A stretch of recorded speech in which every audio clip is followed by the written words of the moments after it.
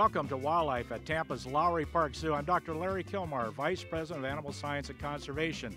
I'm standing right in front of our brand new veterinary hospital, which is part of our new medical and science complex that is under construction at the present time. Our commissary is completed, our medical hospital is completed, and now we're soon to move into phase 2 of our science center. So I'm going to take you through the hospital right now and give you a tour.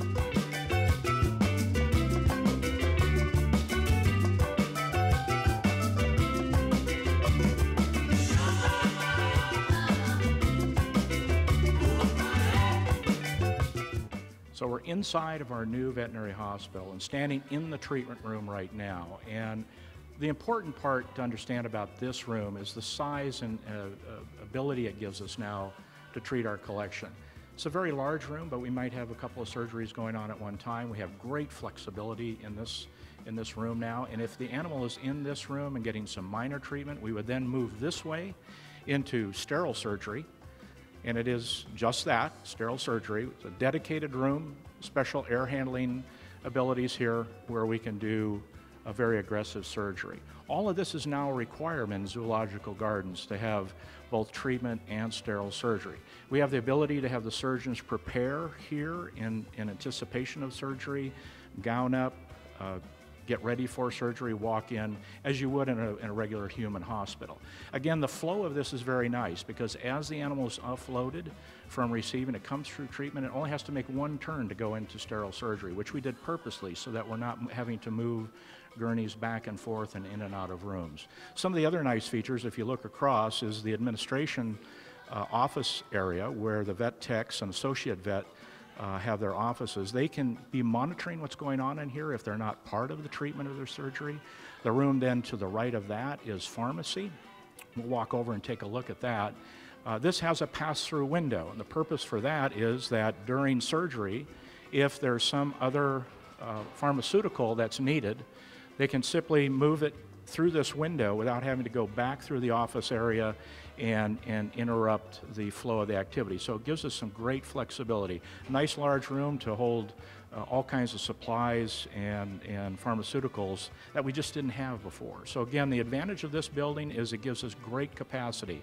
We've waited many years for this building, and now it's finally come to fruition. And we've had generous donations from the community to help us build this and support this. And now as we move on to the Science Center, we need additional donations to help build that facility. One last room I want to show you is clinical pathology over here.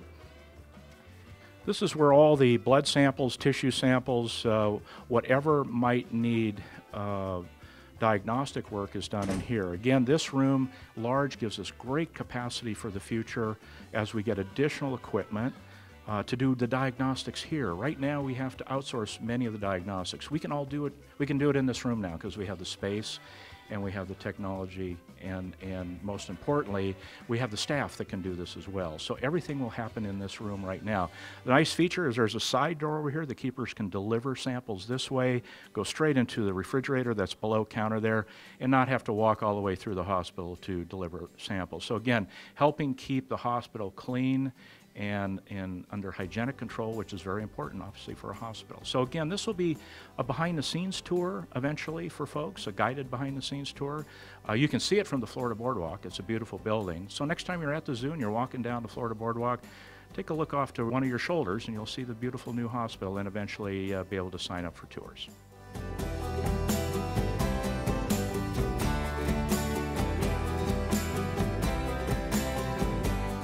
With Dr. Ball, Director of Medical Sciences at Tampa's Lowry Park Zoo, and we're right outside the holding area for the Florida Panther that we received recently. Ray, tell us what preceded us receiving this animal. This panther is a 2-year-old male panther. He was found between Naples and Immokalee. A member of the public reported him on the side of the road. Fish and wildlife biologists immobilized him, took him to an emergency clinic, the Animal Specialty Hospital of Naples. He was triaged overnight, emergency care, fluids, those sort of things. We got the call that night. We had this cat and asked if we could, be responsible for the medical care and the continued evaluation of this cat. Okay. So brought in ophthalmologists, looked at the eyes, you looked at the general body condition, and what's the results of what you found during your surgery or investigation, I should say? We had this guy for about a week, and we stabilized him, and then we had all the consults and the workup. The outlook for his eyes is not good. We know that he is blind in the right eye. It's actually physically collapsed. The left eye, while the globe is still intact, it's not very optimistic. The ophthalmologist and myself, when we evaluated, there's a lot of inflammatory issues going on in that eye, and functionally, he is clinically blind. He had evidence of a lot of other systemic infections, a lot of complications from the gunshot wounds themselves. He has settled very well, as you can tell. He's very, very adept and calm amongst us. His appetite has been fantastic. It looks like he's putting on some weight, and we'll be, evaluating him hands-on probably in another week or so, and make a determination about what he can do with. So this condition caused by what appears to be two gunshots, one to the head, one to the rump? Is that what you think? That's what I think. He definitely took a spray to the head and the right side of his shoulder and neck, and then as he turned to ran, he got another shot on his hindquarters. And probably this occurred several weeks before he was found? I would say around 6 weeks, because most of the pellet wounds themselves have actually healed up. Okay. So that implies there's been some length of time that this cat's been out trying to struggle to stay alive. Our radiographs certainly, validate all that. So here's a critically endangered species from the state of Florida that ran into this issue. We're now going to give it this supportive care until such time as it's determined cooperatively by ourselves and the state as to where the animal should live long term. But this is one of the parts we can play at Lowry Park, is we can help facilitate statewide issues like this. Unfortunately, we wish it wasn't under these conditions, but sometimes this is the part that we have to play. So this animal will receive excellent medical care. Again, specialists helping us determine anything that we need to know, so that the final determination, best place for this cat, will be determined in the coming weeks, so that hopefully he can live his life out comfortably wherever. So is there anything else you saw while you were working on this animal? It appears, would you say, to be about 2+ years old maybe, or? Yeah, the biologists are estimating him to be about 2 years old based on his teeth. Having said that, though, he's about 50% of his normal body weight. He came in about a little over 60 pounds, and the adult males can be 110, 120 pounds. So again, a case, you can see him moving right now. I mean, he's a remarkably calm animal for this kind of environment, considering he was in the wild just a few weeks ago. But I think he knows he's getting good care. So, Dr. Ball, thank you so much, and more to come on this story.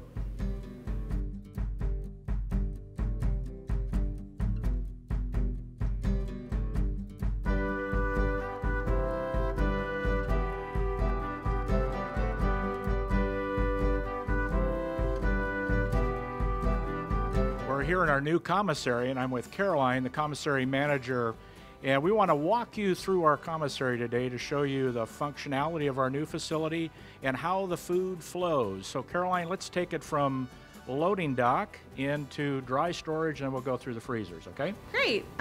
So behind you we have our loading dock, which is going to be utilized by most of our deliveries that we get on a daily basis here at the zoo. CK's Produce will pull right up, they'll offload their product, and they'll be able to walk right into our walk-in fridge here.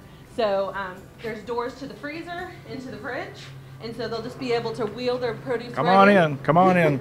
And come right into this walk-in freezer, which is double the size of our last fridge, so we're able to hold a lot more product for our ever-growing collection. Okay. Well, this is important because now we can buy larger quantities at a time and not have to have so many deliveries. Also, the functionality is much better because basically the truck is unloaded by the delivery person and our commissary staff, and we don't have to rely on a whole bunch of other people to unload. So it's really nice and cool in here, about what, 30-some degrees? We keep it a nice 38 degrees. Okay, and the other thing is the freezer that's on the other side of us, we can move from the freezer, which is 4 degrees, right? Yeah, right into the cooler by this door over here. We also have a door on the dock, so we can now bring a whole pallet of meat into the freezer instead of offloading it case by case, which used to take 4 to 5 keepers about an hour off their job. So now it's just 2 of my commissary staff and me with a pallet jack, dropping a pallet And efficiency-wise, it's a huge improvement. And this is probably triple the size of our old freezer. So we're very excited about that. I'll tell you, it feels really good when you first walk in here, but boy, it's getting cold right now. So let's go out. Now, again, as food, you'd be moving through this door.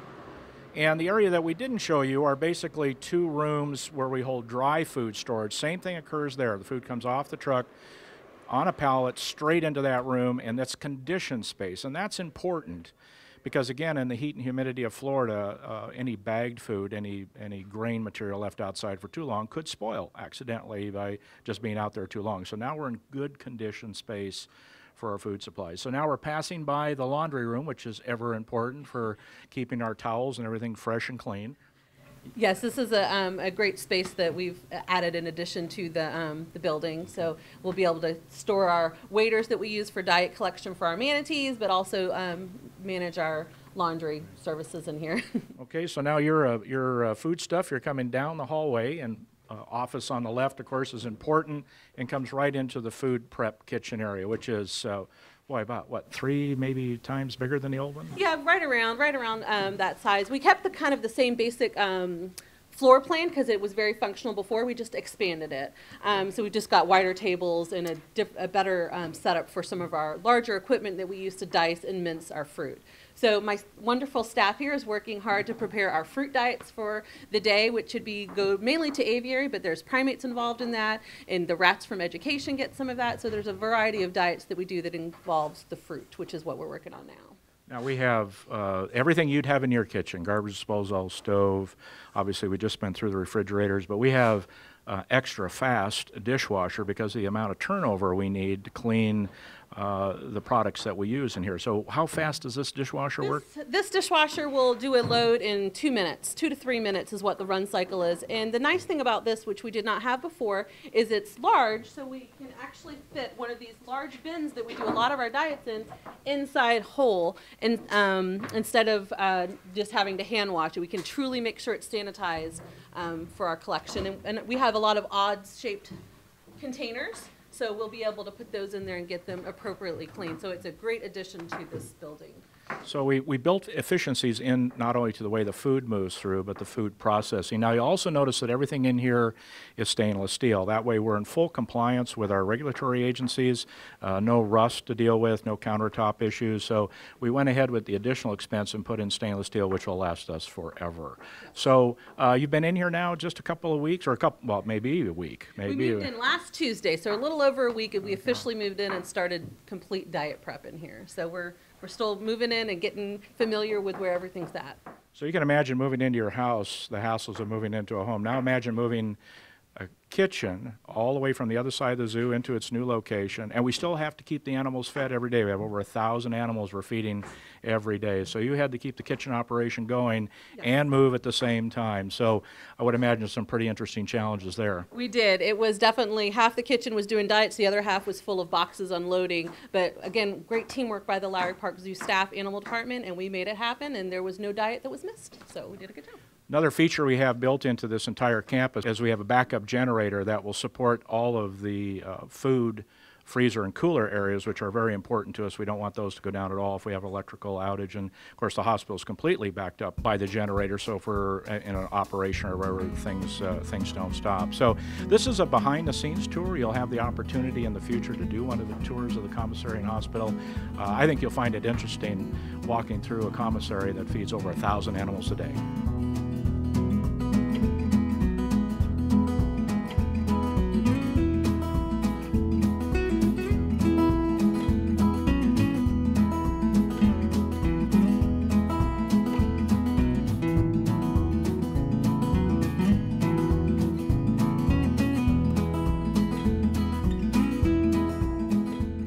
At the Manatee Hospital, and I'm with Jen right now, who's one of our senior keepers of this area.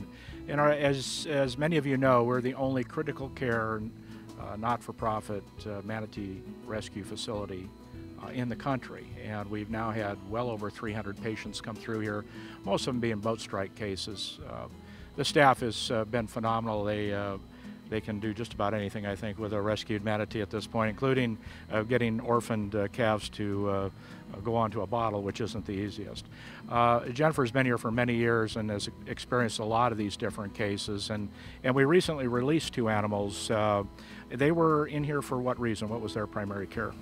The 2 animals that we recently released came in because the mom had been caught in a crab trap, and the crab trap line had wrapped around both of her pectoral fins, cutting one very severely, almost to the point of severing it. Her calf was young and dependent and couldn't be on its own, so when they rescued the mom to bring her in to treat the wounds from the crab trap, the calf had to come with her, so both came in to the hospital for that. And how long were they here for treatment? They came in August 26th and left October 23rd, so just about 2 months. Luckily, she was caught in time before a lot of nerve damage had occurred. When those ropes get wrapped around really tight, they can reduce blood flow to the rest of the pectoral fin, and sometimes that part has to be amputated. But she was lucky that she was caught in time and brought here where through antibiotics and other treatments, she was able to regain the use of her pectoral fin and go back out and take her baby with her.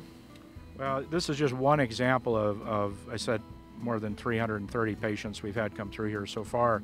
And most of these cases are preventable. People would follow the no-wake zone requirements, probably have many less patients that come in with pneumothorax, basically a punctured lung. Remember, manatee lungs are on their back, so that's the first thing that gets hit by the boat. So obviously that'll be where they're most vulnerable. These aren't fast-moving animals. They move slowly. No-wake zones are there for a reason, so people will slow down so the animals can then move out of the way. And again, that's the majority of our cases, but we do have cases like Jen was talking about that come in for a variety of other reasons. This project costs us $1 million a year to operate. And we're dedicated to this. This is our signature conservation program at Lowry Park to ensure the fact that these manatees do get the best possible care they can when they come in under these conditions and then get re-released. We have a great high percentage of success with these cases, but many, many hours have had to go into these rescues. So as boaters, beware, be careful out there, because we get the call and basically we act as the MASH unit for these injured animals. Now, Jen, in your time here, is there anything, you look back over the period you've been here, and is there a case that comes to mind that was particularly interesting or difficult that you had to deal with? There have been so many. I think the ones that stand out, as you mentioned before, are the young orphan calves that come in that are days old, and the way that they nurse from their moms is completely alien to what we can reproduce here. So we do literally have to live with them in the water for about 2 weeks to teach them to drink from a bottle, to take nutrition in the way that we can deliver it best. There was one year we actually had 5 infant newborns at the same time, trying to feed them all off bottles on a schedule, as any mom could tell you. Wasn't easy, but they all were able to be released, so it's an amazing, satisfying feeling to be able to do that. Yeah, it many hours, I mean, long hours, wee hours of the morning doing all this. Behind us are the medical pools, and this is where these animals come in initially as critical care cases. Now, one of the things that we put in many years ago were floors that actually raise up so we can dry dock the manatees to work on them. You can't work on them in the water. Very powerful animals, and even when they're dry docked, they can flip that tail and you go flying off the edge. So things like that help reduce having to drain that pool and lose water. That floor apparatus makes a huge difference to us, and you might be treating a manatee a couple times a day, and certainly with the calves and having to work with them very carefully, having the ability to make those pools shallow certainly helps. Remember, folks, when you come to Lowry Park, that again, one of our major signature conservation programs is the rehabilitation of manatees. It's in our manatee fountain as you walk into the zoo. When you come down the Florida Boardwalk, please stop in and look over those medical pools, and you'll appreciate now, I think more than ever, the amount of work that goes into recovering these animals.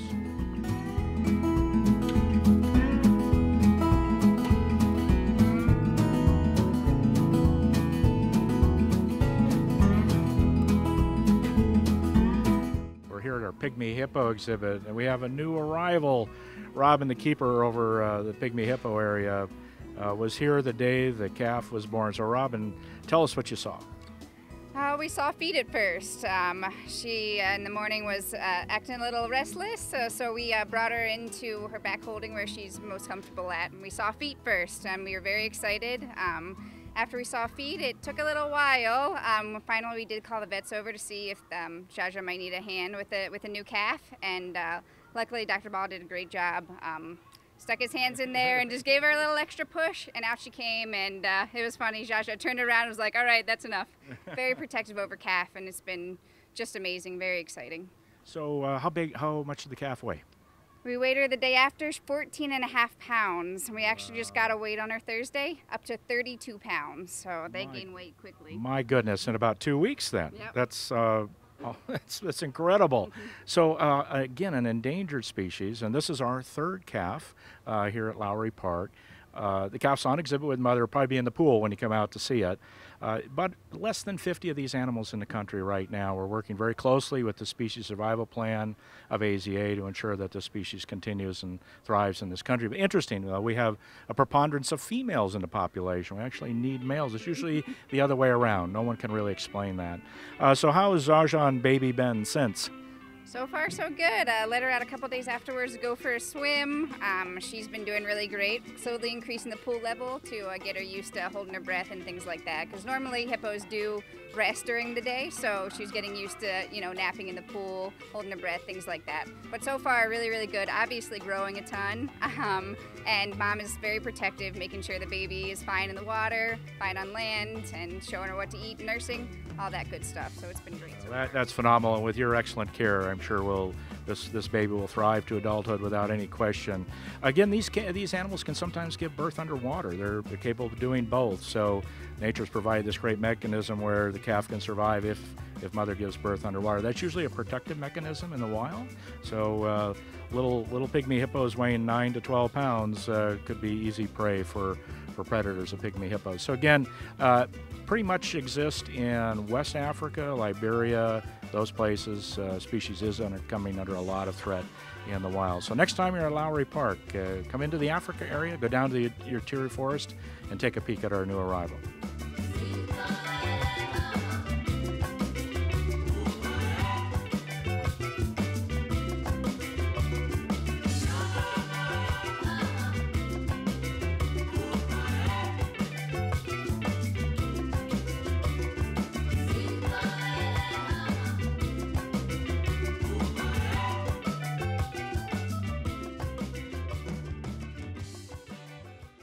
Thank you for joining me today and having an experience behind the scenes at our new hospital and commissary. A lot more to come, folks.